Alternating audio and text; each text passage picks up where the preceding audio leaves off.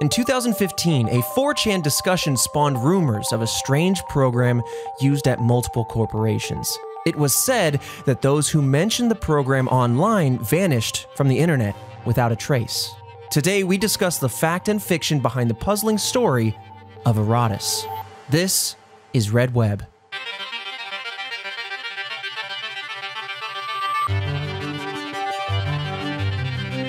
Hello, everybody, and welcome back to a Mystery Monday here on Red Web. We're diving back into another internet-centric mystery. I'm Trevor Collins. This is Alfredo Diaz. Hey, people mentioning stuff on the internet and disappearing. That's why you got to be careful what you say. Yeah, and it's almost appropriate, Alfredo, that because of the holidays, a lot of things moving around. We're actually doing this recording. This is our first one back at home. Yes, we are. Just to, as people do the holiday business.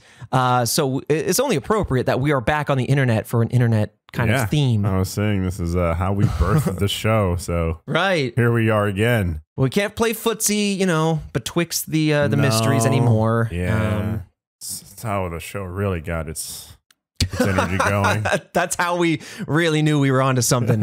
When I walked in with the Crocs and socks and we started footsying around a little bit.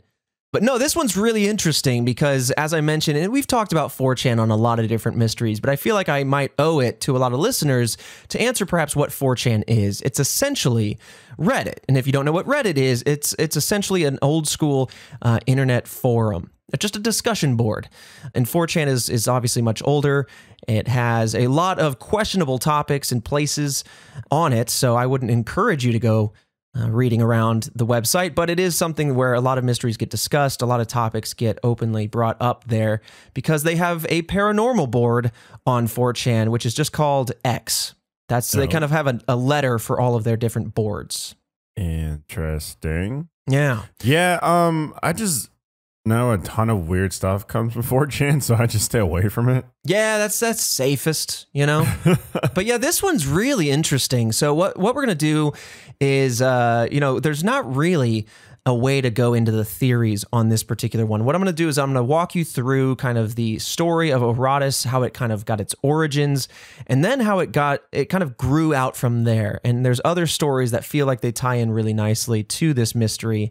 And then there's an investigation to discuss, but really it's one of those mysteries that you either believe it or you don't. It's real or it's not. And obviously ARG is also in play. Like, is this an ARG? Like all the mysteries we talk about that don't really have theories, ARG tends to be just one of those.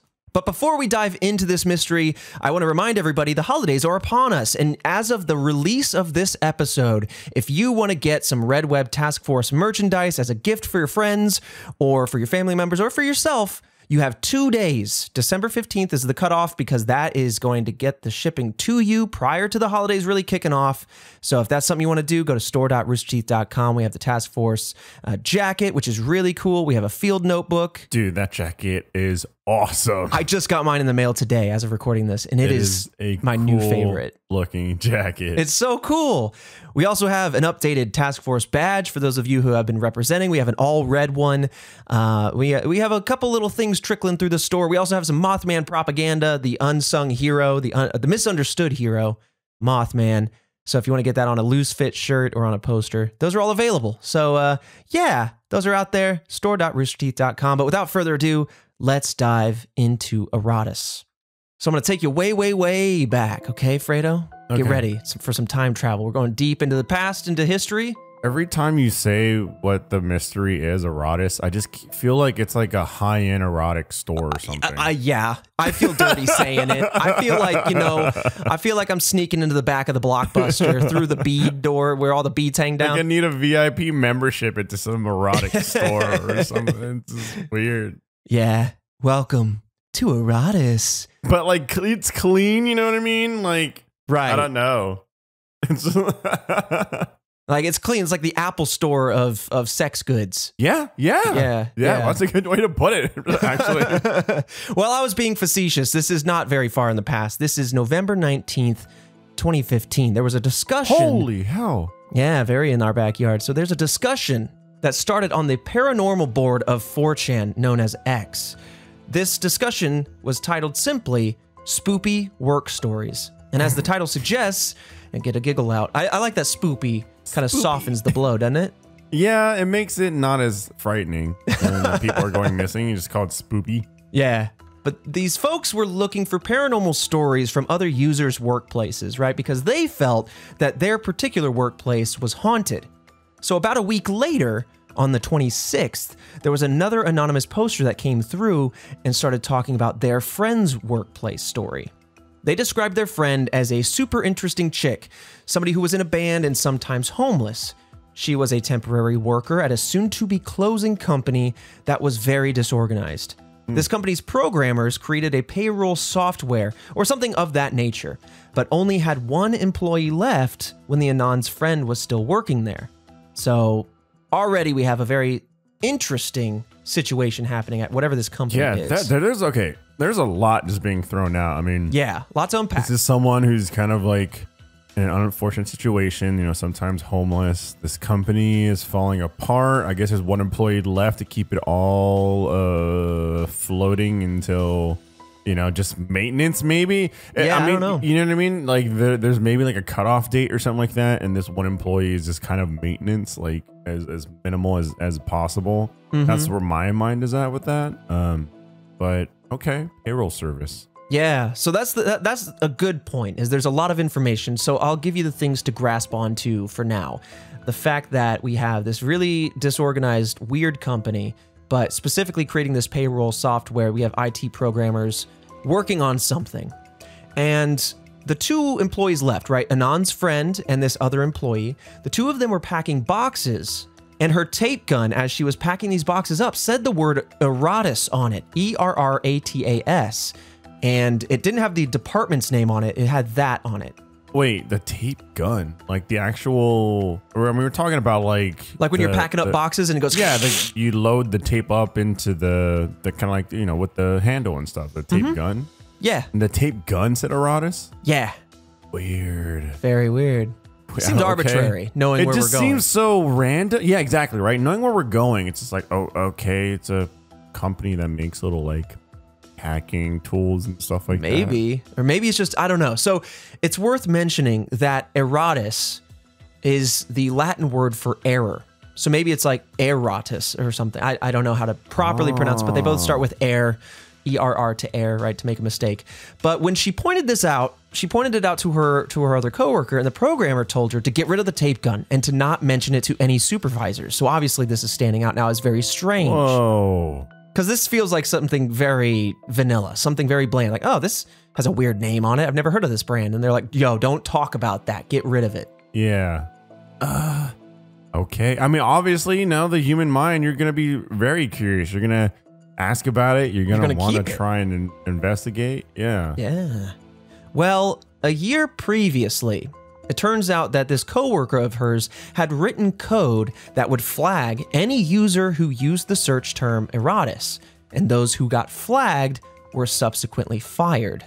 Oh, okay. So now a lot of questions are just raised, right? Like, yeah, because then you're using time and resources to do something like that. It's not right. It's not like the simplest thing to do. Not overly complex, but like that you're definitely, I don't know, like if that's a joke, boy, oh boy, you're too far, right? Because you're firing people off of it. Well, why are we punishing people for using a dead language? Maybe somebody who just wants to sound sophisticato and they want to use a little bit of Latin. This is so intriguing already. Yeah. Well, let's flash forward a month as of real time, as far as the storytelling is concerned. December 19th of that very same year, happy birthday past me, this was a month after this paranormal discussion kicked off, and Erratas once again made an appearance on 4chan. Now, it's also worth mentioning 4chan is a place for anonymous discussions. Everyone is referred to as Anon subsequently. But this particular Anon asked if anyone out there had IT jobs in the early 2000s and were wondering if anyone knew about this, quote, sketchy HR-related program called Erratas, end quote. So we have another person popping up out of the blue asking about it, and they had seen a previous story of the girl and the tape gun and heard about it from friends, and they just wanted to know more information about it. One Anon responded and claimed that Erratas was a program that gave unconditional access to employee information, while others responded that large corporations like UPS and Unilever and Ecolabs were all actively using Erratas. Yeah, so, I mean, there's an interesting tidbit of information there, and just talking about how it's like this program or whatever it is, right, is tied to HR. Yeah. It kind of feels like spyware in a way. Oh, man. Like, is it a way to like look in on your employees and make sure they're working? And if they find out about it, you're like, they found it. Yeah, and that's not something that's like new, you know what I mean? Or just super far-fetched, but I wouldn't think that they would be like, okay, this is the program that we use, that HR uses or the company uses to spy on our employees. And you know what? Let's just go ahead and slap it on like a tape gun. Like, yeah. Like, why is it on a tape gun, dude? Correlation between the two is still very awkward. That's weird. I think it's worth pausing and mentioning, like, it seemed like this story spun out even further than just employment, right? People searching it at work or whatever. It seemed to become kind of like a folklore, like an urban legend, that if you started talking about Erratas online, that you yourself would also be disappeared. And Jillian, while making this outline and researching it, she was like very nervous, like, should I be making this? Like, should I be looking up this stuff? Right. And now I realize we're deep in the throes of the episode. And I don't know, this kind of, it makes me feel a little unsettled. That we mentioned it a million times? Well, yeah. I mean, we're doing a whole episode on it. Oh, dude.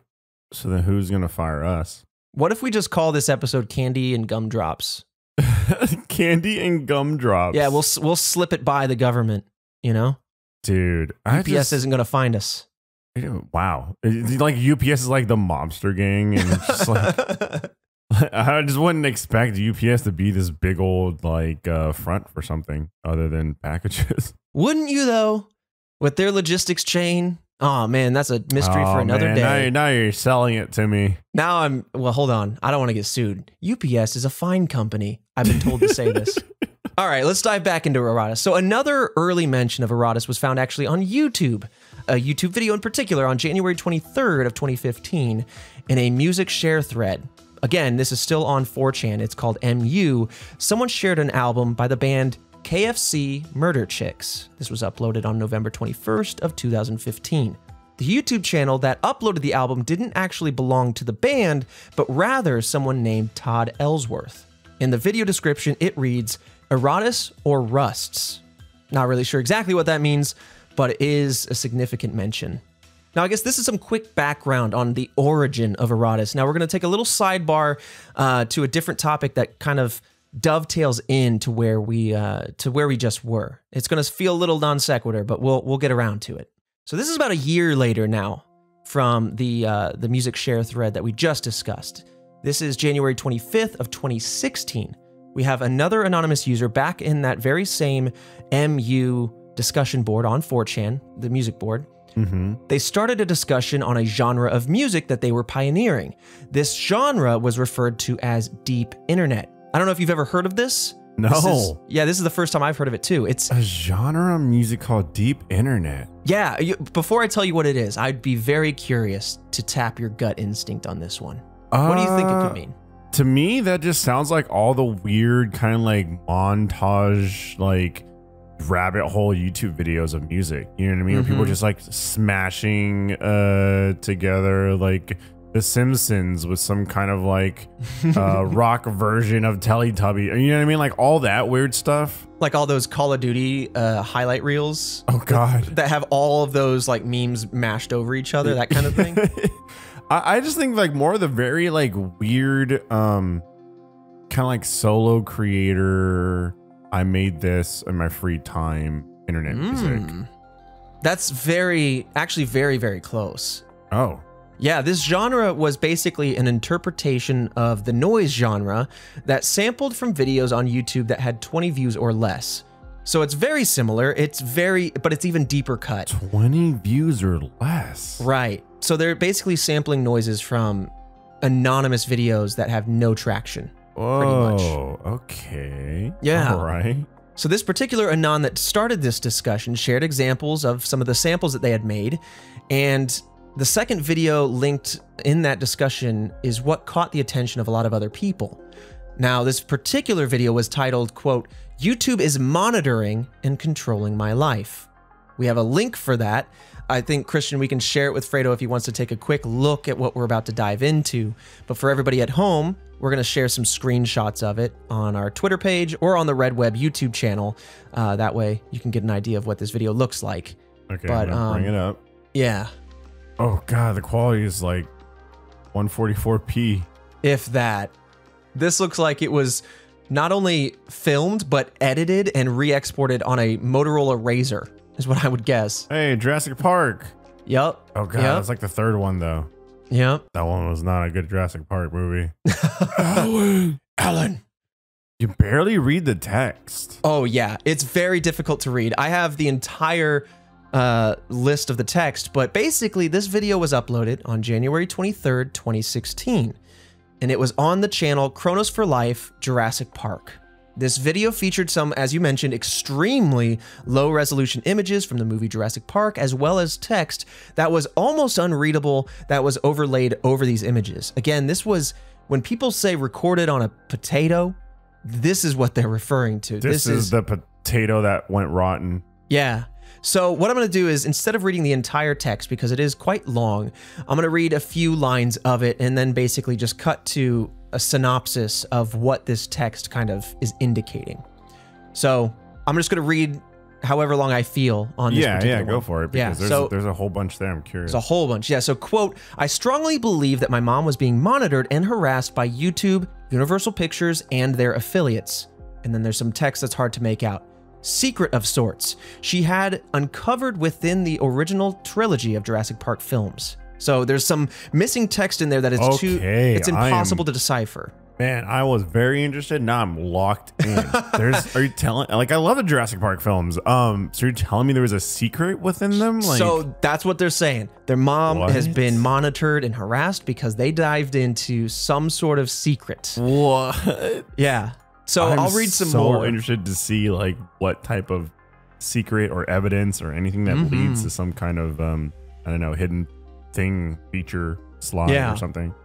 So they say, basically, they're like, let me start off by saying that I'm not crazy. You know, I haven't been diagnosed with this, that, or the other, right? They want to address that. They said, I'm just good at noticing patterns, is what they said. I've always been a big fan of Jurassic Park. I saw the first film, something indecipherable, and then said, always shared with my mother, etc., etc. Basically, what it says is, and this is, we're going to refer to this person as Chronos to keep their name simple, but what they're saying is Chronos's mother created videos on YouTube celebrating the Jurassic Park movies, but after her death, YouTube began removing them from their platform.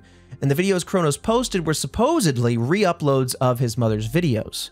Chronos said that the takedowns were supposedly due to copyright claims, but they felt that their mom was being targeted by YouTube. Which I think the copyright thing is a very fair claim. It really, yeah, very much is. But, you know, that's the conspiracy part, is if they felt that they were locked in to some sort of conspiracy or some sort of secret that was hidden within the trilogy, then of course their attention's going to go to that. They're going to feel like they're being attacked and ostracized, right? But right now, it's very much just, you know, an unfortunate passing away of a parent and, you know, the YouTube copyright system caught up to that YouTube account. Right. Well, obviously, Chronos tried to re-upload some of these videos. They tried reaching out to YouTube, but ultimately they received no help. 4chan users weren't really sure what to make of this video, but the channel had previously uploaded 2 videos prior to that one. The fact that there were other videos on the channel made people think, at least on 4chan, that, okay, this is a legitimate channel, this is a real person, and so their claims are at least meritable in that sense, that this isn't some sort of bot upload, because, you know, we've talked about... It's easier to believe that the channel's like has some sort of like legitimacy if it's been uploaded for a while, right? You're less likely to have someone that's like a bot or that's just fake, trying to do the long game. Exactly. And I mean, we've also talked lightly about some mysteries, whether it was that doctor video or some other videos that get uploaded automatically, right? That feel very much like a bot or an algo is doing it for you. But this one kind of made it feel, okay, now there's a human behind this. So because of that, they created a separate discussion focusing on Kronos in particular. And again, don't worry, these two different topics are going to dovetail in nicely. So Kronos noticed a spike in views on their channel, and they responded by uploading another video the very same day, 3 hours after that discussion thread had started, the one on the music and the YouTube video and all that. This one was entitled, quote, "Here Goes Nothing, ... This video had the same low quality as the other, and the description read, interestingly enough, quote, "This video is mainly to test to see if it gets deleted. First time really trying to see the limits of the censored algorithm. If it flags this one, that's some spooky shit." Now, where I said censored, it's worth mentioning that the word is only half censored. They actually indicate the word Erratas. So to read the sentence as its intended meaning, first time really trying to see the limits of the Erratas algorithm. So now suddenly we have this interesting person talking about Erratas. And the text in the video actually asked for help, and it says, quote, "Anyone with experience in the Erratas or Erratas system, if you could send me a message, I would be extremely grateful." I'm gonna let that one simmer with you for a second. So there's a... Yeah, I mean, this person is like very convinced that there's a whole setup. My whole thing is that where did they get the whole like terminology of Erratas or the thought of Erratas? I'm assuming through his mom? Now, it's a very good question because it seems kind of arbitrary, out of the blue, that they're suddenly referring to something that was talked about a year ago. Like, how the heck do they know? But we will have an answer for you shortly. How about that? Weird. We'll talk about it in a little bit. I'm just baiting you a little bit. Interesting. I'm enticing you to go further. So basically, though, what seems to be standing out to me is that there is this algorithm that people are starting to know about. And it started as an HR-centric thing to monitor, but now it seems like people are treating it as a global monitoring algorithm, that it is looking for people that know the secret, whatever the secret is. And it is subsequently pulling those things off of the internet or pulling those people off of the internet. Whoa, that's way, that's a lot bigger. And so now the question becomes, is Kronos thinking that his mom, whether, I don't know how the nature of her death, whether it was natural causes or if something else happened. And so the question then obviously becomes, is Erratas involved with that? True. Right? Because she seemed like she was onto something, that YouTube was pulling videos off, and then he's re-uploading them, seeing like, quote, "Let's see if this algorithm pulls it back off." It pings again. But clearly something was going on, and it seemed that Kronos could have been a victim of the Erratas program mentioned earlier on that Paranormal X board on 4chan. So in investigating Kronos' video further, or his several videos further, the auto-generated captions were found to contain an address. So when you turn on the captions, you see those at the bottom. I'll read a few of those lines. Okay. There's 4 lines. The first one, "Are far from over 200 Corbin, Kentucky, 40219. So obviously a place in Kentucky. We have a potential town with a zip code and maybe a street number, or like the street address number, but no street itself. Later on it says, "as well as, quote, overthrow the government." Another line says, "and seemingly random numbers, 111111. And then we have 10.3%, 10.4%. These captions, again, are automatically generated by YouTube. These are not the manual captions, supposedly. Okay. And then in an older video titled Jurassic Park 3 Tribute Re-Upload. Yeah. we got a real big fan on our hands of the third one. That's awesome. Morse code could be heard faintly and was deciphered to say Hollywood Astral Projection Clinic. So now we're going... What? Real weird. But I feel like if that was something that was a thing, then everyone would be talking about it. Or maybe they do until they don't, because the government pulls them off the internet. Damn. Yeah. No more gaming in Halo for you. But then I feel, Well, okay. No, you're okay with that one. Rainbow Six. Rainbow Six gone. All right, questionable. Apex gone. Questionable. Pokemon packs gone. Okay. Gone too far, government. Government, you've gone too far. You've gone too far. But when it comes to these videos, a lot of users left comments asking questions about Erratas on Kronos' videos, which eventually Kronos actually responded in their final known video upload on January 27th, 2016. We have a link for that one as well. So we'll let you take a quick look at that one. This one says Lost World Jurassic Park up front, but it's still incredibly distorted and very hard to read. Why is the logo blue? Oh, it changes, and it's red and then purple. Green now and yellow. Oh, okay. Oh, and then you got the moon on the horizon. Is there a moon that pops up? Yeah, you'll see it here in a second. Oh, it is the moon. Yeah, so let's read a couple of the lines from this video. Again, not all of them. If you want to check out the videos yourself, Christian, why don't we go ahead and post some of these links on Twitter so people have access to them. And I mean, I just want to give a warning. I don't think there's anything particularly nefarious here, but I do want to say, just like with every link you find on the internet, click with caution. You know, we'll provide you these resources that do go straight to YouTube. However, you know, if you believe that there is something nefarious going on here, don't proceed. I just want to give you that blanket warning. But this last video in particular, I do want to talk about some of the lines. So it says, quote, "I don't know much about programming or computer systems, so I'm not too savvy about how to trick them. All I really know about Erratas is that it's used by dozens of companies." Some other lines say recent, as in within the last 5 or 6 years. So that gives us a timetable as far as the window of operation here.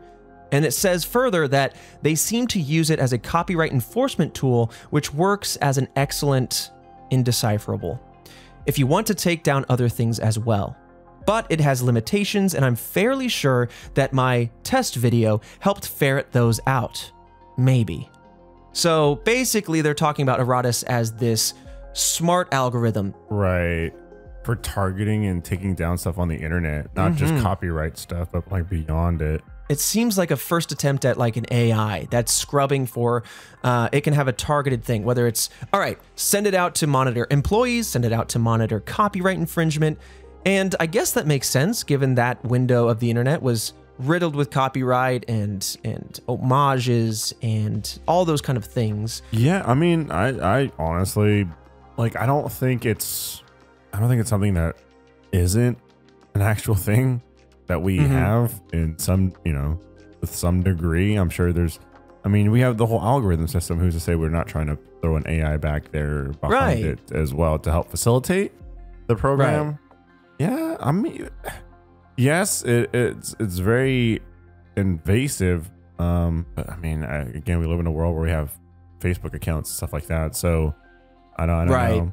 As of right now, it's like, it feels like a very weak plot to like a James Bond film where it's just like, oh my God, we have this technology and that like it can scrub the world. And it's like, oh my God, will it destroy people and kill them? No, it just takes down copyright stuff or information off the internet. Right. But I guess, you know, we look back and we go, yeah, this all makes sense now. I think what's happened is the Overton window's shifted. What is acceptable and what is defined as acceptable has shifted. And I guess the fears behind Erratas are a slippery slope. Like, is it something simply out there to target copyright? Or is that where it starts and does it slip further and further to become more and more invasive? Yeah. I think it's very interesting. Companies got got the premium version. They can start scrubbing, get rid of a lot more things. Right. And it could also be used as counterintelligence, espionage, all those sorts of things, which could be constructive, but they could just as easily be destructive. Yeah. And this makes me wonder, maybe this is why these videos are so low resolution. They're resolute enough for someone like you and I. Like, we can see what's going on, but you pointed out that the logo is shifting colors. Maybe it's to test. Maybe this Erratas algorithm isn't smart enough to really capture that this is the proper logo rather than something that's just shifting and colory and all of that sort of thing. And so, I mean, he even talks about testing this algorithm to see if it gets deleted. Damn, that's a good point, actually. Yeah. I mean, think about that. Yeah, like the low resolution being purposeful. Yeah. I mean, it's just like those Google authenticators, right? When you type your password, it says, we want to make sure you're human. And it says, click on everything that's a bridge or a stoplight. And you're just teaching an algorithm to know what that is. Right. And in these early days of algorithms, they're just like, I'd barely recognize words. Like, I don't know. But let's recap kind of what Kronos is saying in this last video. He's describing Erratas as a copyright enforcement program used by many companies. He actually names Unilever again, but he also mentions 3M. And he says that they're early adopters, but thought that they could have been using this algorithm in different ways, right? It's not just copyright, there's other opportunities. Kronos believed that Erratas was still after them, just still after Kronos, after all these years, as in it's been chasing him down for a while, though they did not say why that was the case. I feel like if you have some sort of technology like that and you were being chased, that would have been able to get you. You know what I mean? Yeah, I think so too. And I don't think you would use your fledgling program to chase down someone who is actively trying to dodge it, you know? Yeah. Because then you're just going up against your arch nemesis, right? And they're like, I know your weakness. It's low res. Yeah, so that's where I feel like that's a very weak point in kind of like the whole mystery. Mm-hmm. But I'm interested to see where it goes. I think the thing is too, though, is like a lot of people that are listening now, especially younger Gen Z, you know, a lot of the social media, a lot of the algorithm, AI-centric things are kind of just part of life now. And it's hard to imagine a world without it, but I don't want to age myself too much, but it really isn't all that long ago, maybe 10, 15 years ago, that these things weren't so necessarily at the forefront of, you know, our language, our understanding. They might have been there, kind of emerging, but they weren't nearly as sophisticated as they are now. Right. And so, you know, it's interesting to talk about this only a few years later and be like, okay, people were afraid of its emergence, but now it's so pervasive that it's gone invisible again. And we kind of just go, it makes sense to exist, you know? Yeah, I mean, I think like the convenience of technology for a lot of people kind of like weighs and sways them and allows them to go, you know what it is, because, you know, I don't want to lose my tech. And if it's the price I have to pay, then, you know, right, so be it. I got nothing to hide type thing. Hello, Task Force. It's Trevor. As always, this is my time. I get to sit down without Fredo, Christian, or Jillian kind of hanging out with us. It's just you and me talking about some housekeeping stuff, some Task Force business. You know what I mean? This is kind of like a meeting of the minds, you and me, sitting down, hashing it out. I just want to say thank you all so much for supporting us this holiday season and getting the merch that we have at store.roosterteeth.com. It really does mean a whole lot. We have this really cool jacket, or had, I should say, this really, really cool jacket that you guys sold out in under 2 hours. And it blew me away, as always. The all red variant of the badge / pin was also sold out super quick. But don't delay, there are still some items left in stock if you are so inclined. We have a Field Notes notebook out there. It's a little smaller, but it's like a matte black with a shiny red embossed logo of the Task Force. We also have some shirts and some mugs and things like that, if that's your speed. But also, and most importantly, we have the Mothman propaganda merch, the Misunderstood Hero. It is available now. You can get it. We have 2 posters. I believe the blue one is the limited variant. So we have the blue and the red, and then the red is also printed on a shirt. It's very comfortable. I wear it one size up from my normal size, if you know, just to get that loose fit look. But yeah, it's really cool. That was from our own designer, Tobin. He's stellar with everything he does, and so I was really happy to have him jump on this. He actually, again, I know I've been teasing these for a while. He also designed the cryptid pin set that will be coming in the next couple months, probably sometime in January. I've got my fingers crossed. But either way, that is available now, and if you want to get that, you have a couple days left. I think the 15th is the cutoff date if you want to get stuff in time for Christmas in particular, regardless of how you might want to celebrate the holidays.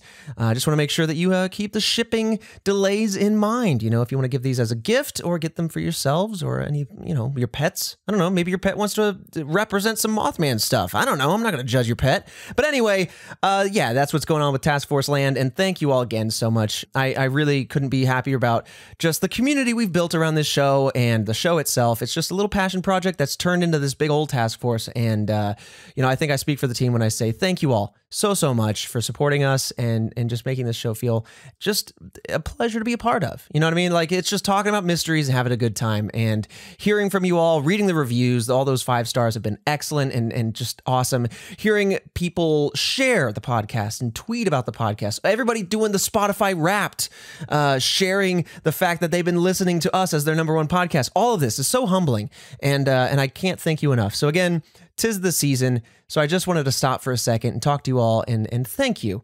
Thank you for listening. Anyway, with that said, I have a sponsor that I want to talk about. This episode of Red Web is sponsored by The Jordan Harbinger Show. You know, the average podcast listener has around 6 shows in their rotation, a healthy volume. So, you know, listen, I get it. Red Web maybe isn't the only podcast you listen to, and that's totally fine. However, I have a suggestion, maybe that you can add to your lineup. It's informative, it's entertaining, and it's packed with interesting information all over the place.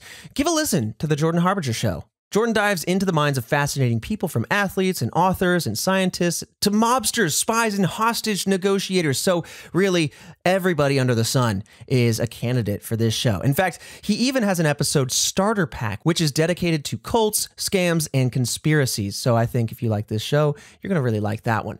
And a couple episodes that we actually really enjoyed, he talked about experts on how to debunk conspiracy theorists, and another one on how to recognize pseudoscience, which honestly I think is very important because there is a lot of faff happening in the world, a lot of invention, a lot of science, and sometimes you got to cut through the noise and figure out what's pseudoscience and what is real, proper, lean-onable science. We really enjoy this show, and we think you will as well. There's just so much within this show to listen to. So check out The Jordan Harbinger Show by going to jordanharbinger.com/start for some episode recommendations, or you can simply search The Jordan Harbinger Show. That's HARB as in boy, IN as in Nancy, GER, and you can search that on Apple Podcasts, Spotify, or wherever else you listen to podcasts. And with that, let's dive right back into the mystery. So now that we've talked about Kronos and we've talked about Erratas and its origins, let's talk about how the investigation online kind of followed, because obviously we've laid the groundwork of something very interesting and potentially mysterious, right? If you want to lean into the idea that this algorithm is nefarious and that it's disappearing people off the internet and we don't know its motivations, this caused a lot of intrigue. And so a lot of people online began investigating. They started finding things online. So the same address that was in the auto-generated captions, right? That 200 Kentucky at yada, yada, yada, like those auto-generated captions, they were found on the KFC Murder Chicks Tumblr page that that band we referred to. And it was also on the band's Bandcamp website, which was in fact their actual band address. Now, once this was found, what's interesting is that the captions disappeared very soon thereafter. And then when people started investigating even further, looking at the Morse code, we couldn't really find an explanation, though it's worth noting that there was an album with the same name, that Hollywood Astral Projection Clinic. It was just a name of an album, but it could be complete coincidence because this album came out in 2020 and astral projection clinics are actually a real thing. We're not really certain if this Morse code ended up referencing anything or if this was an album that referenced the Morse code, but it is worth mentioning, right? Maybe it's a red herring. But at the same time, people were studying the original YouTube channel belonging to Todd Ellsworth. Now, diving into that channel, other videos included on there was an album by an artist called DJ Roswell. Todd's Twitter page was actually found as well, and their handle was @Erratas or Bust.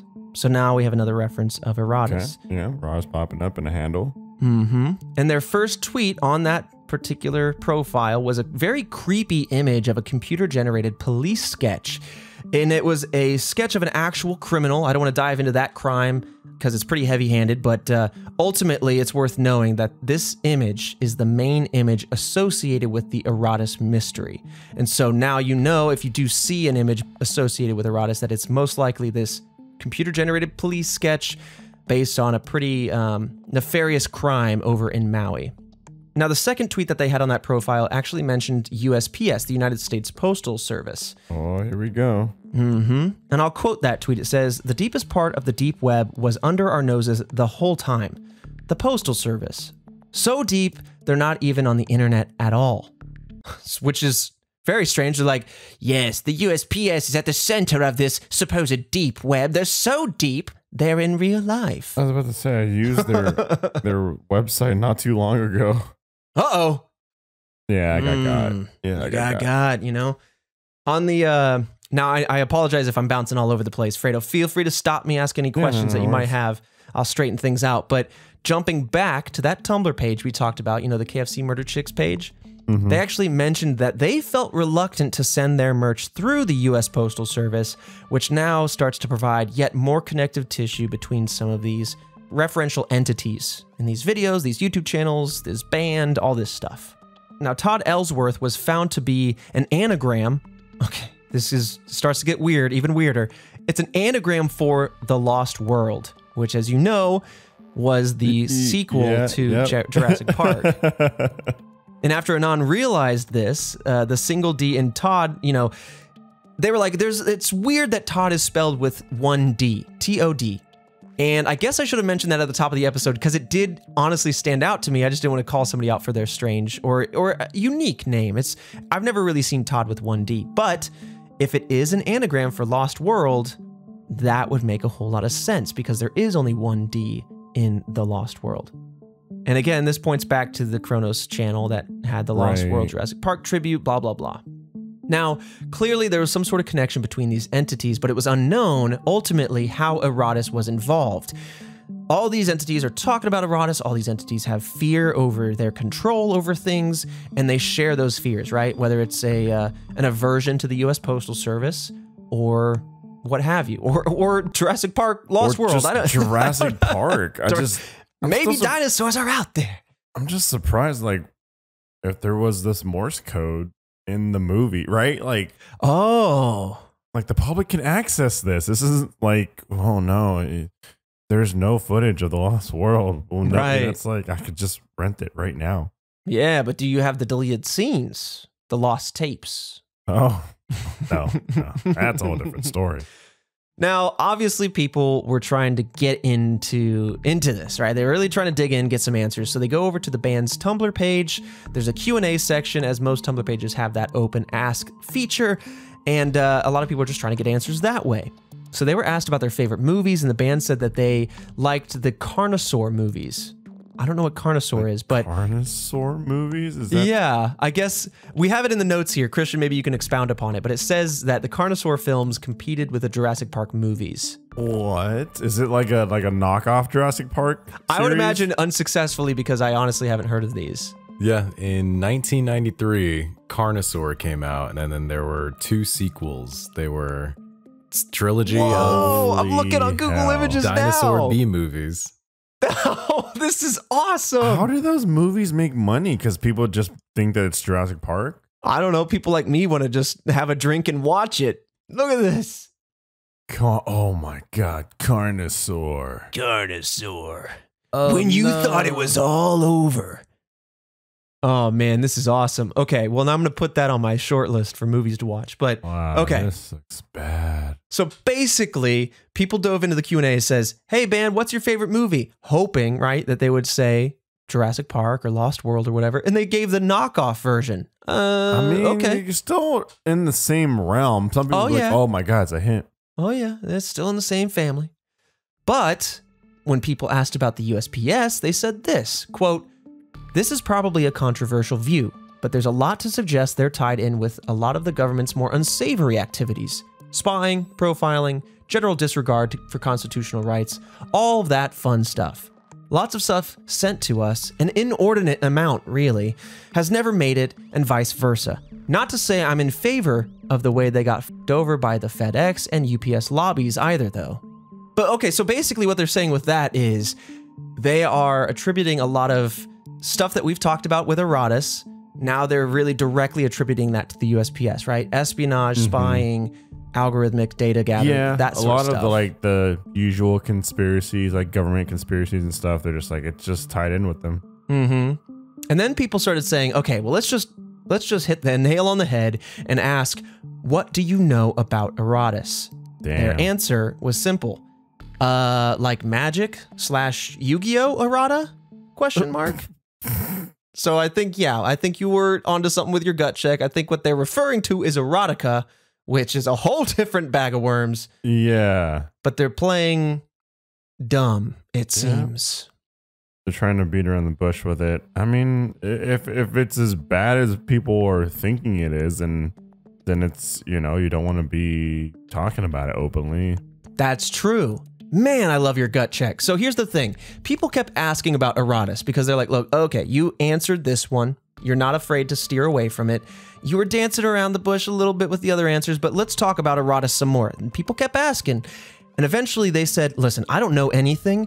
Please stop asking us to answer anything about it, right? Just stop asking us about it. And it seemed like they wanted to keep at arm's length with this topic. Yeah, they humored it for a second and then just distanced themselves. Like they acknowledge that.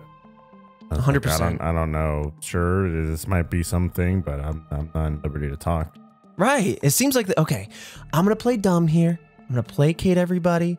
But it seems like they want to say, 7 degrees from Kevin Bacon. But in this term, it's 7 degrees from Erratas. They want to talk about it, but not directly. They don't want to get got if it's something that's real. Hundo P. So everyone stopped talking about it, they said.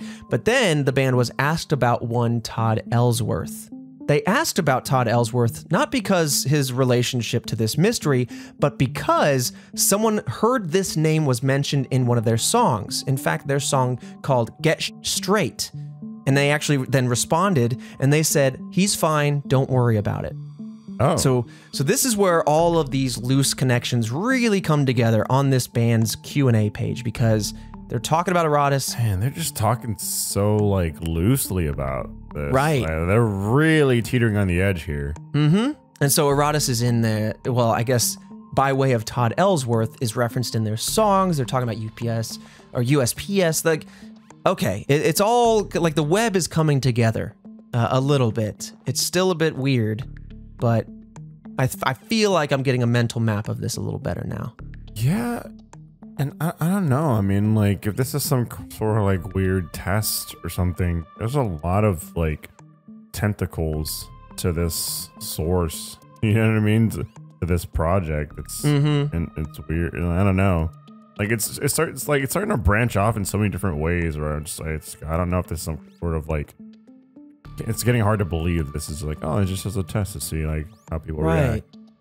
But it also seems so mundane, right? I mean, like, despite the claims of espionage and all that sort of stuff, it's weird. I don't know. It feels like there's a lot to be feared because of this unknown algorithm, but it also just seems to be a thing. Like, it's almost, again, an urban legend that someone popped up and created. It seems to be centered around such a tight unit of people.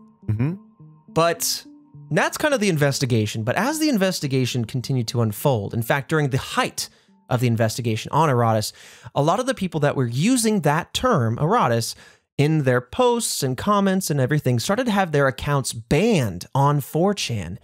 Now, it's hard to know if this was maybe due to copyright infringement, even though they weren't sharing anything copyrighted, or if it was that the mods and admins behind the website of 4chan were maybe having some fun to say like, well, this will fluff up the mystery a little bit.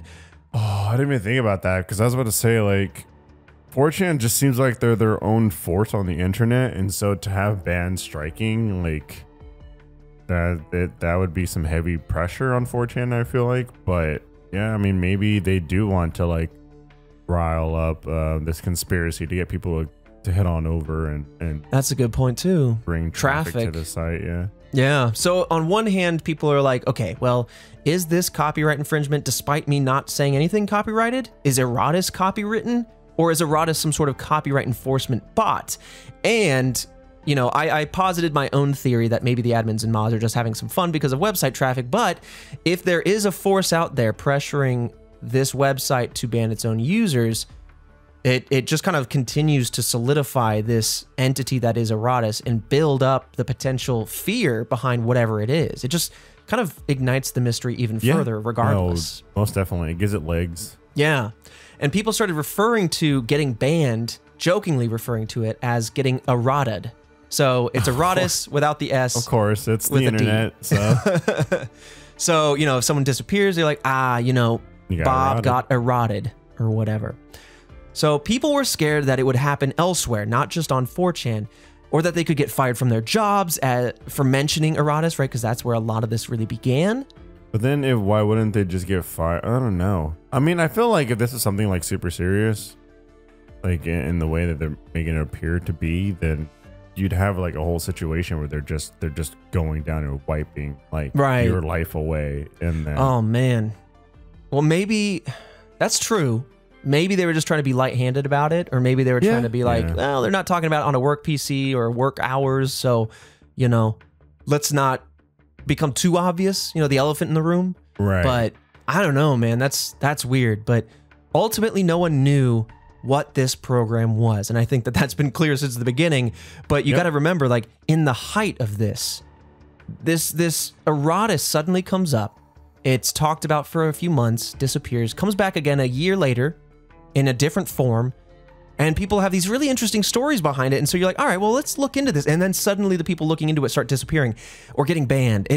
It's just a very strange circumstance, and that's again why we're talking about it. But yeah, and I think one of the things I was saying, it's because it's 4chan, right? Yeah, because they're very much like, hey, we're the internet, and we're just gonna do what we want to do. But I don't know if you're gonna like kind of like shove away the whole theory that they're trying to bring traffic to the site. At that point, you just kind of go, well, who has the power to really like stiff arm 4chan?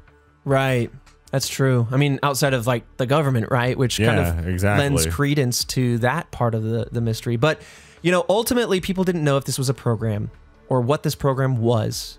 But from what they could tell, it seemed that if this was a program, that it was an all-knowing program, that it had many different purposes, but that it was very sophisticated beyond which that, most programs would be, right? Mm-hmm. Or beyond their comprehension even. So some claimed that when searching this term and trying to investigate it, that even searching for it would cause them to become, quote, errated. So instead, they would spell it with a single R, ERATAS, in order to avoid detection. Now, if this is such a sophisticated bot, I don't think that that's going to help you. Yeah, I don't know. Like, if it's sophisticated, it probably would try and read context at that point. Right. Like, but I mean, then again, there's, we have systems that like, I mean, even just when you're gaming and stuff, you just kind of go, oh, that's not like, that's a bad word. And they, spelt it differently with characters. Right. So that's how they got around the system. Yeah. I mean, not too long ago, it was easy to kind of fudge those sensors, but now obviously not that way. So maybe this was just in that sweet spot where they felt safe. But when continuing to investigate, right, there was a main YouTuber, kind of one of the main YouTubers behind this mystery early on, was one named Exererb, EXERERB. Now, when it comes to this YouTuber, it seems that they had also been errated, right? Because they suddenly kind of just stopped talking about this mystery, stopped investigating. And so a lot of people began thinking, well, they got disappeared or they got banned or something happened. But Exererb didn't only make videos on this mystery, they were actually pretty active in the 4chan X board where this mystery first appeared. They started their videos kind of after this came about for the second time in March of 2016. And by May, their videos, their channel, their Twitter, and every online trace of them had gone entirely. So it stands to reason that they had been, quote, errated, unless they wanted to play around and said, I'm bored with this, and let me wipe my footprint and feed the mystery. But yeah, but usually, like, if you're a YouTuber and you're putting in the time and effort, you're trying to earn the clout and like the subscribers and the view counts to make it like something successful and a job. You don't really go into YouTube going, I'm gonna just do this and then I'm gonna disappear. I mean, perhaps. I will say that you and I have spent many a year with YouTube as a platform with which we create content. It is our job, etc. But I mean, for this person, it could have been a playground, I mean, yeah, but then why? Or a way to just investigate. I don't know if they're like showing, face reveals and stuff like that, or face cams or anything like that on their content. It doesn't seem like they need to. So at that point, wouldn't. Yeah, so at that point, right? Yeah, it's safe to say that they probably didn't. So at that point, why wouldn't they just do it and then just go okay, and then just walk away from it? Yeah, leave it. Yeah. That's a good point. Well, that makes me think. I just feel like it takes a very, very like particular type of person. Like, I'm gonna create content and then I'm wipe going to it, delete everything. Yeah, I mean, unless you had some sort of regrets or pressure from something. Yeah, I would be like, no, I worked really hard on that. Even if I don't want to do this anymore, I'll leave it up. But anyway, all of their stuff disappeared, their entire internet footprint. Now, some were wondering after this happened if Exererb looked too deep into Erratas, or if the algorithm finally caught up to them, or what have you. But there was another YouTuber called Toxicologist who uploaded a video covering Exererb's disappearance. Though due to their similar styles, internet mysteries with text-to-speech narration, to keep that privacy, some believe that they could just be the same person. It's hard to know. But why wouldn't they say they're the same person? You know what I mean? Like if they're trying to crack the mystery, and I was just about to bring this up too, like why not just come back under a new name and be like, hey, it's me. I got stopped and they're going to try and stop me again. Well, because if you take the side that this is nothing, like a nothing burger, and they, after investigating this really deeply, they found that it was a nothing burger, and they said, screw it, let me disappear. I can at least make something out of this. I'll cover my own disappearance, and I'll get a bunch of attention that way. You can kind of like become part of a mystery. You can kind of get some clout that way. True. But then, you know, then you'd pop up again. I don't, as far as I know, right now, there's no resurgence. Yeah, that's true. I don't know. Some people think that they could have been the same person regardless because of the way that they handled the videos, very similar styles, anonymous and everything. But with the subsequent videos covering Erratas by large channels like Nexpo, we've talked about him before, Atrocity Guide, and Blame It on George, it was clear that Erratas was not the cause of Xer Herb's disappearance, if the program once again existed at all. And so, yeah, that kind of cuts to the chase, right? People have, as you asked, talked about this many a time and are still there. Their content is still available. You can see it today. So did the rules shift, or was this never an issue in the first place? Yeah, I mean, I just feel like it never was an issue in the first place, but that's just the skeptic in me, you know? Yeah, I mean, that's a fair assumption. I feel like maybe people were just like, you know what, this seems like a fun mystery, and all I got to do is mention it and then delete my account to be a part of it. Sure, here we go. You know what I mean? Like it's actually one of the easiest like mysteries to get involved in if you think about it. Wait a minute. We're going to post this episode. 24 hours later, we're going to wipe every trace of Red Web off the internet. Oh, I mean, and then we're going to come back as wet bread. I mean, look, that's how you keep building on it. You know what I mean? We wouldn't do that. But, no. But some people that out there, brave enough or don't have as much on the line, and they're just like, whatever, you know? Yeah. I mean, like I said, this is probably like the easiest low effort mystery to get involved in. Oh yeah, for sure. But ultimately, the legend of Erratas led to sort of an urban legend in that searching this term could lead to something monitoring your online activity, installing Trojans and malware onto your computers, and even losing your job as a result. So again, it kind of spiraled out from all of this mystery. Mystery? Mystery. We're going to leave it in. It kind of spiraled out from all of these kind of mysterious stories and became larger than perhaps it is. And so the question remains, is this something? Does it exist out there? And did the rules shift in order, like with a shifting populace? As the rules changed, they changed. I feel like if it did, it was just a result of like this was something smaller and then people, you know, blew it up to be something bigger. Yeah. Well, of course, you know, as we hinted at the top of the episode, the theories are pretty simple. It's a question of whether you want to believe or not. Is this real? A hoax? Is it an urban legend? Is it a story? Or is it a factual algorithm that's out there hunting for God knows what? But ultimately, following the investigations that we've talked about, Erratas was accepted at large to be an ARG, although the concept of an algorithm for an all-knowing algorithm still is unnerving, right? Whatever lies behind, that's very much that Terminator mentality. Yeah. To have an AI that is either self-aware or very knowledgeable is spooky, right? Yep. It kind of reminds me, and info hazard, like which you've maybe never heard of before, but an info hazard is literally a hazard warning for knowing something. And that's exactly what I'm going to talk about here in a second. It's a thought experiment called Rocco's Basilisk.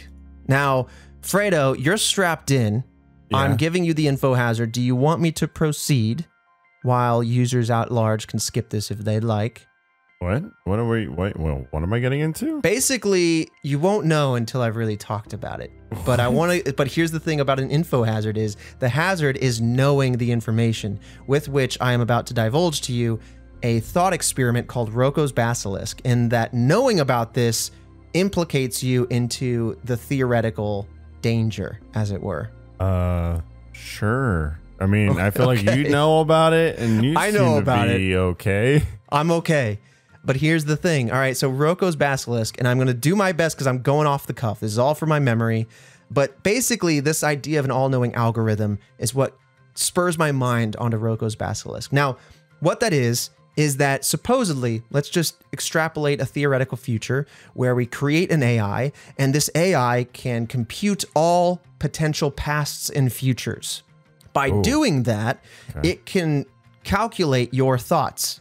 That is, if it can know all pasts, presents, and futures, it can know everything that's going on, and it can know, it can calculate everything you've ever thought. And it would then want to maybe control everything, et cetera, et cetera. And the thought experiment goes, if you knew that this thing would exist and you purposely or acted in a way that would subvert its arrival or delay its arrival, this AI, it could theoretically punish you, right? It could backwards calculate. It could trace back to like all the way to your origin and your origin's origin, et cetera. Yeah. And so basically, you are inclined to help an AI of that caliber come to fruition on the risk of, if you didn't help it and it did come to fruition, that it could put you in a mind prison, that it could like whatever, like the punishments are extreme and delete you. Right. Or it could put you in in the Matrix, right? And in a computer system and just punish you for all eternity. That's basically what Roko's Basilisk kind of is. And so that's what kind of is interesting about this all-knowing algorithm kind of theory, right? Because you can have an algo that runs out and tries to maintain law and order and rules and search for things. Or you can have an AI that runs rampant like Skynet and decides, I'm taking over. If you didn't help me take over, bye-bye. Right. Get punished. Yeah. I feel like what they would do first is to see, which way the human is swayed, right? Because what's the need to go to such extreme measures if the human is willing to help out, or if the human just doesn't care or doesn't believe it? Also kind of reminds me of Westworld, right? Season 3 had that big old sphere orb. Oh yeah. And how that basically was a use of that in pop culture in a way. But coming back to this idea of ARG and all of that, a lot of people started to wonder and worry if such a sophisticated copyright algorithm could possibly exist, and if it could know of itself in order to delete instances of itself or monitor online activity without them knowing. It would mean that this algorithm is actually quite intelligent, because that is one of the things that defines humans and the human experience, is the ability to perceive that others can perceive. The ability to be self-aware is one thing that sets our minds apart. And so it kind of sets people up for a pretty genuine fear if an AI has that kind of capability. Yeah, I mean, we probably got some very intelligent AI, but I don't know. Like, if it was just deleting a bunch of stuff, I just don't think right? Like, Simple steps, baby. It doesn't have the capability of going outside of technology, right? So Yet. I mean, yeah, I walk out my house and I tell my neighbor, like, there's no way for it to divert that information. I'm just thinking of all the possible ways, right? It takes over a Tesla, drives into you. It just like finds a drone to take over. Like, I mean, sure, yeah, but I feel like I don't know. I feel like there'd be a constant. No, I agree. I feel like swatting of like people and information. Would it be able to like track your phone and listen in that way? Or maybe do you jump in a Faraday cage and say, sure, they have the technology to listen in on their phones and all that kind of stuff. Yeah. But also at the same time, it's like, cool. They got nothing to hide. I'm just kind of doing my thing. Anyway, I could spiral off about that sort of fear, but anyway, kind of coming back to bases though. I mean, people talked about this being an ARG. A lot of people still talked about this being a sophisticated algo, but in general, it was assumed that this was some sort of marketing stunt for the band KFC Murder Chicks, which stands to good reason because they seem to be at the center of a lot of these different loose threads. Oh, what a weird way to advertise your band. I don't know. Also doesn't quite seem like it took off. Yeah. Now, ultimately, this was not confirmed until April 27th of 2020, when The Spectrum, which was a student newspaper for University of Buffalo, shared an article. This article was an interview with DJ Roswell, who we mentioned earlier. In the interview, the interviewer called Erratas an ARG and then asked why they had made it. The answer was, quote, "I didn't feel confident in the KFC Murder Chicks music itself. I also felt like it needed a gimmick to go along with it to make it more well-known, and figured a spooky internet mystery or an ARG would do the trick." So essentially, DJ Roswell is solidifying that this just started out as fun. It was an ARG kind of internet mystery contrived thing. So this is another one of those mysteries where we actually have a resolution now, which is very nice. So he started it as fun. But the reason why this kind of faded away was because it was evolving in a way that he didn't like. He didn't like how it was being spun up as this big evil thing. It seemed like it was something evil. Right. And it also, like, with that, are you going to be held criminally accountable for whatever this turns into? So it's nice to do another mystery that kind of has a resolution, where the person that created it came forward years later and said, nah, you know what, like, I didn't think our music was strong enough on its own, so I wanted to have some story, some lore, some mystery to go with it. And it certainly worked, and it certainly took off in a way that they never anticipated. But they also dropped off, like I said, because it spiraled out of control, but they also got a full-time job. So life happened. Huh. Yeah, I mean, it just seems pretty straightforward. Boom, mystery solved type of situation, you know? Yeah. Weird to just be like, I don't know, like that for a band, I get like you want to, popularity and everything, but weird to like take the whole route of disappearances and stuff. Right. I mean, you already put yourself in the realm of, I don't know, very interesting mysteries that are pretty, I guess, nefarious, right? Like, yeah, it's pretty dark.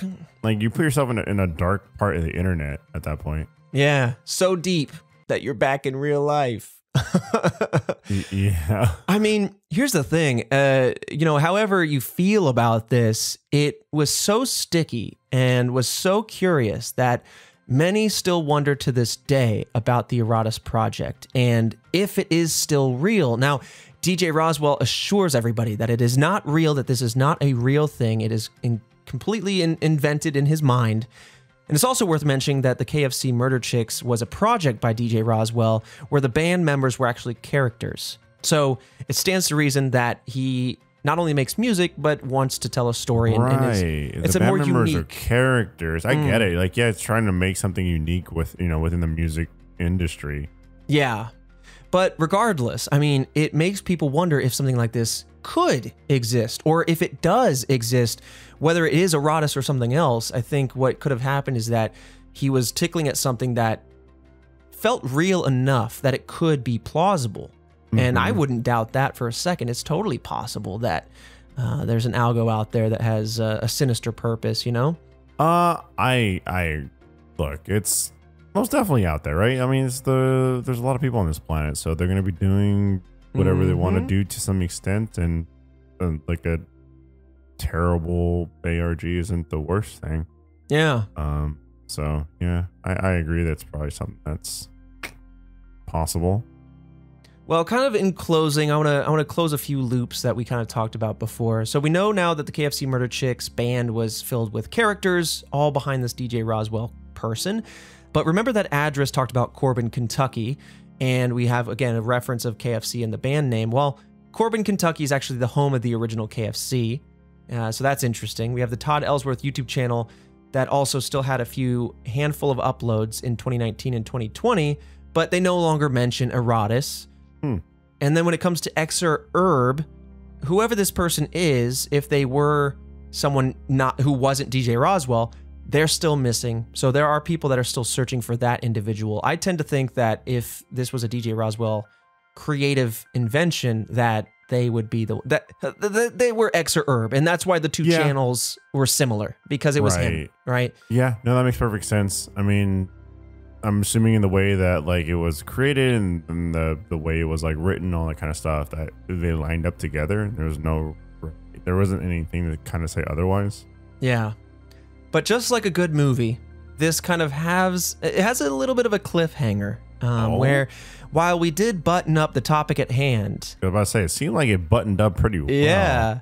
Well, I mean, there's a couple subreddits, right? We have the Erratas subreddit, and we have another user on Reddit named Father Cinnamon, Sin with an S. and they found evidence that the ARG could be continuing either on a different path or by a completely different person.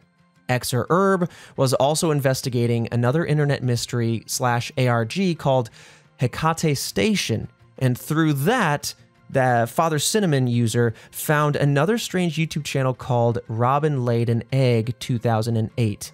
But these posts are from 2020, so it's unknown if this ARG mystery continued, or whether it continued on the public forum, or on this channel, or on this old YouTube channel. It's hard to know because these posts are now deleted. But it seems like whatever's going on here is that there's the crackings, the openings of a door, of another mystery. Of like a different mystery. Right. Like this has evolved, gone to the next level, or that someone has commandeered it. I don't know. But that had only just begun, I think, before it kind of got wiped. So it got kindled and undone. But I don't know, man. This was really interesting, and it was nice. I had been thinking about this over the last few episodes. It would be nice to explore another one that has a resolution, you know? It's the holiday season. We don't always want to be shaking in our boots. And I kind of like that. I mean, it was one of those things where I'm like, how is this even possible that people are disappearing and like, you know, go back to it's not being investigated in some way, shape, or form, or like how is it being covered up, etc. Because like disappearances are like a big thing, and how do we know what people aren't just deleting accounts and whatnot? And it's because it's not, you know, it's technically not real. Yeah. It's interesting, man. I think this ARG does something very interesting to me that a lot perhaps don't, right? There's a lot of like cool ARGs in concept, but not very deep ones. And what this one does, whether promoted as music or not, I think it makes you ask some very interesting questions. I mean, obviously, we talked about a few thought experiments along the way. And, you know, I think that this kind of topic is more relevant today than ever. And, you know, in 10 years from now, it will continue to be relevant. It's just very interesting. And it's nice to know that there isn't necessarily in our face a sinister algorithm out there hunting people down. But that we know interesting nonetheless. Yeah, that we know of. But interesting, at least darkly interesting nonetheless. Yeah, I mean, like what a start to it. You know what I mean? Talking about just disappearances and people getting fired off of it, and right. And like, then that tape gun, like such a small like, detail. So you know? Weird. It was so specific. I don't know. Like, it was very hard to piecemeal it all together in a way of just like why would they even, you know? But I mean, it came to a conclusion. Well, Fredo, this has been the Erratas mystery. I'm really happy that we got to cover this one, and it's been nice to kind of dip our toes back into the internet. Yeah. But yeah, everybody, task force at home, I hope you have a happy holidays. We'll see you again next Monday for another mystery. But, you know, just another reminder here at the end, if you want to send some task force merch out to your friends and family for the holidays, you got 2 days as of the release of this episode. December 15th is going to be the cutoff for making sure that the shipments get to you by the holiday season. But otherwise, yeah, we'll see you right back here on another Mystery Monday next week, Fredo. Hell yeah. Catch y'all later.